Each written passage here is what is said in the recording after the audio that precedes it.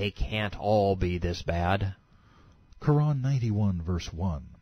I swear by the sun and its brilliance, and by the moon when she follows him. I'm glad we cleared that up. The sun is a male, and the female moon follows him. What's more, the most common symbols of pagan gods are being used to authenticate Islam's deity. I swear by the day when it shows up, by the night as it conceals it, drawing a veil over it. Okay, I give up. What's it? By the heaven and him who built it, by the earth and him who spread it. It sounds like it was the earth, but became heaven, and then became the earth again. By Nafs, who was a person, and him who perfected it, and inspired it with what is wrong for it and right for it.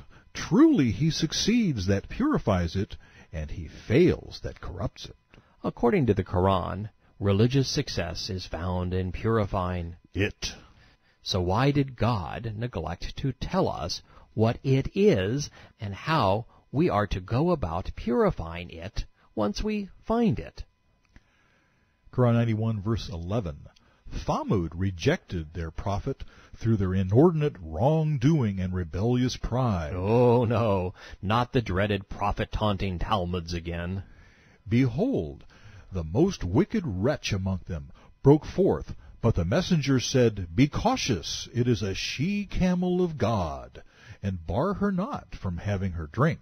Islam's God and his prophet have an affinity for she-camels. Quran 91, verse 14. But they rejected him as a false prophet, and they hamstrung her.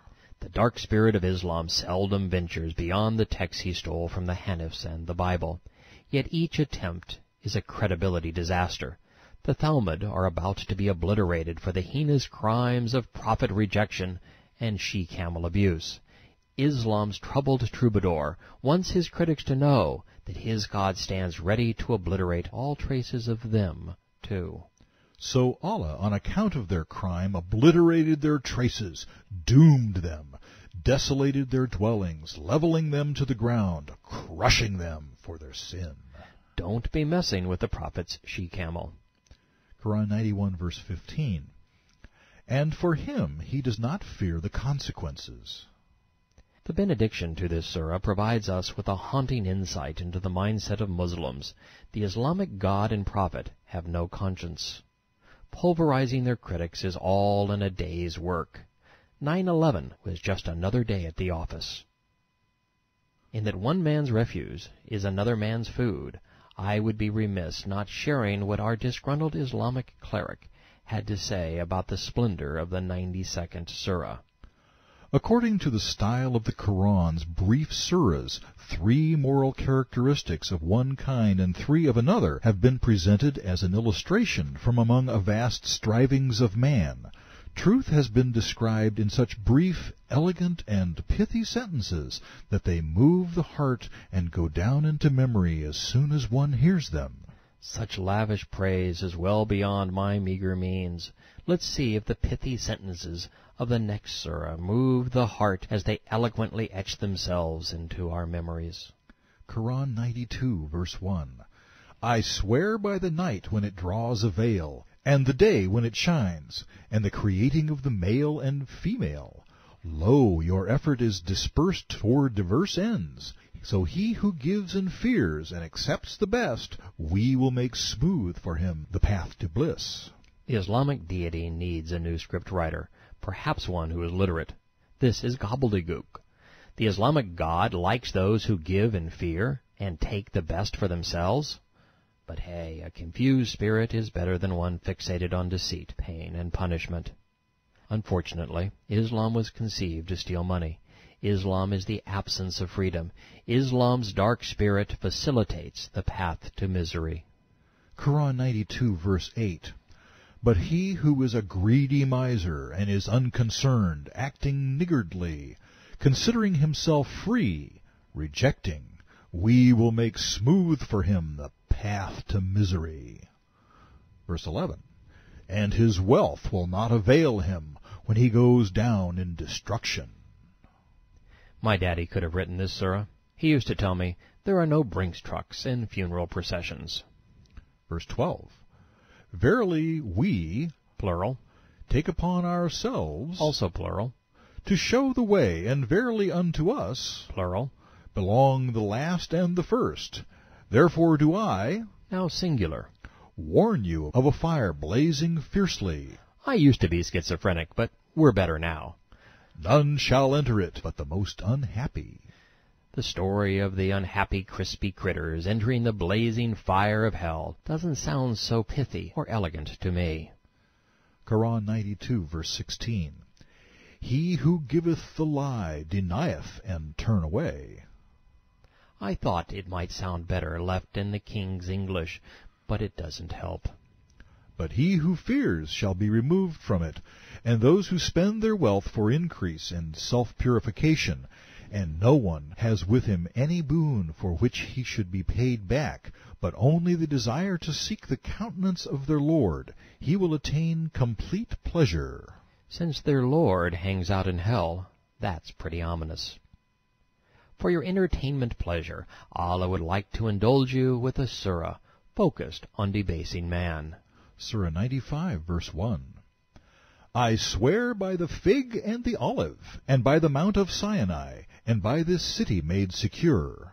While swearing by figs is lame, calling a city secure that Muhammad was about to flee to save his life is pathetic. Quran 95, verse 4. We have indeed created man in the best molds. Then do we abase him, reducing him to the lowest of the low, except such as believe. For they shall have a reward unfailing. What causes you to deny the penalty? Verse 8. Is he not the wisest of judges? We have already examined the 96th surah, so let's skip ahead to the 97th. 97, verse 1. We have revealed it in the night of predestination. The Islamic conundrum. If we are predestined, then there is no reason for guidance. If there is no reason for guidance, there is no reason for a prophet. If there is no reason for a prophet, there is no value in a religious scam. No scam, no prophet. No prophet, no Muhammad. No Muhammad, no Allah. No Allah, no terrorists. If only. I'm not the first to be troubled by Islam's foolhardy allegiance to predestination. Bukhari. While we were in a funeral procession, Allah's apostle said, Every created soul has his place written for him, either in paradise or in hell. They have a happy or miserable fate predestined for them. A man said, Apostle, shall we depend upon what is written and give up doing good deeds? For whoever is destined to be fortunate will join the fortunate, and whoever is destined to be miserable will go to hell. And what will make you comprehend the grand night? The grand night is better than 1,000 months. Therein come down the angels and the ruh, or spirit, by the Lord's permission, on every errand. Muhammad and his Lord are singing their praises. The night of 1,000 months is the celebration of that dark moment in the cave where the devil and prophet became one. It's the night we learned that we were blood clots, the night an illiterate man was asked to read. Ah, but it was also the night that we were told that the truth existed somewhere in a book, in the Bible perhaps, because God had taught men the use of the pen, so that they might learn that which they did not know. Quran 97, verse 5. There is peace until the dawning of the day. See, Islam is a peaceful religion. Till morning, anyway. Then all hell breaks loose, just as it did in New York City at 8:45 a.m. Eastern Daylight Time, September 11th, 2001. It was Islam's most revealing hour. It is why we must expose a doctrine capable of driving men to such madness.